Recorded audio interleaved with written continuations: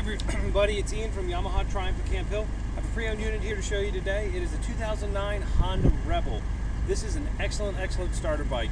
It's something that this is one of the bikes that they actually use at the classes that they give for the Motorcycle Safety Foundation around here in central PA. I know this one, the Rebel 250, I know the V-Star 250, and the GZ 250 are a couple of the models that they use. But it's a nice low bike. You know, you should definitely be able to get your feet flat on the ground with this machine. And it's also very narrow, so it's not like your legs are going to be spread out real nice and wide on this one. But this bike's in terrific condition. It's got about 3,600 miles on it, so you know, hasn't been ridden a whole bunch. I know the lady that actually traded in for a bigger bike. She went up to a V-Star 650. So basically, you know, tread on both ends of this bike. They're great looking. Definitely have plenty of miles left on these. So we'll start it up for you real quick. Take a listen. If you have any questions, please give us a call or stop by the store.